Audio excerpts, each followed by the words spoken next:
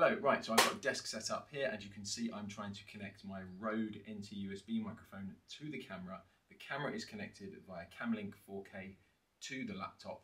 It's a dummy battery in the Sony ZV-E10 that's up there. I have a standard audio jack to audio jack, male to male. We can hear the problem. The problem is because I've got electricity connection coming through the dummy battery, out through the HDMI, into the Macbook, you're going to hear the noise that's coming out, and it's not going to be very pleasant. So you can hear horrible buzzing in the background. That is caused by the HDMI. So, how do we get rid of this buzzing? This is a ground loop. It's being caused by a grounding loop between all of the electric components I've got here. You simply need a ground loop isolator. This was £9 off Amazon.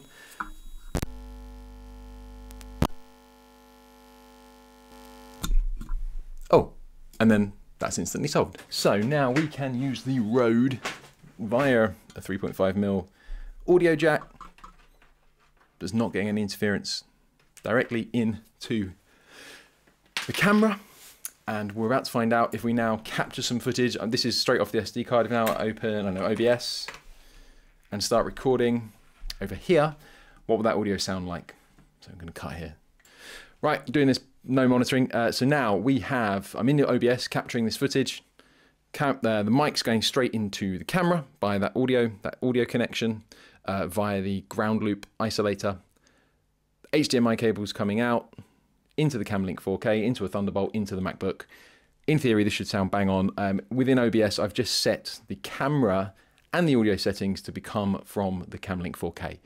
So I am already kind of minimize the amount of work I've had to do, which is great. The only thing to say also is currently this is connected to USB because it's going to need to draw some power from somewhere to work. It looks like the levels are fine as well, but if I dick around with because this is just in the headphone output, dicking around here is going to probably mess with. So I shouldn't really do that without monitoring.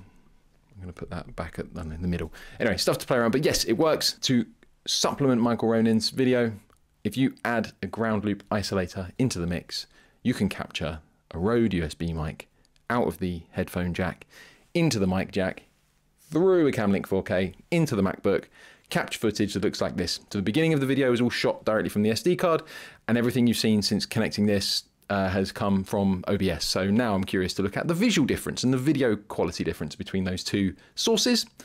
And there should be absolutely no reason. In fact, it would be almost impossible for the audio to be out of sync now that the audio and the video are all coming through a single cable and from a single source. He says, let's find out.